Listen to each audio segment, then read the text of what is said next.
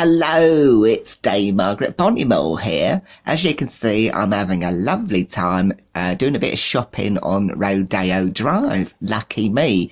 Although it is bloody hot here, so I need to go to the bar in a minute and have a quick drink, if you know what I mean. So, just a little quick congratulations to my dear pal Olivia Colman, who's been nominated for a Golden Globe. That's fantastic news, Olivia. I look forward to seeing you in the bar, and I'll keep my Golden Globes in this time, if you know what I mean. I had a bit of fun last time. Anyway, congratulations to all the nominees. It's been a horrible year, hasn't it? But well done, everyone, and look forward to seeing you soon. Take care. Mwah.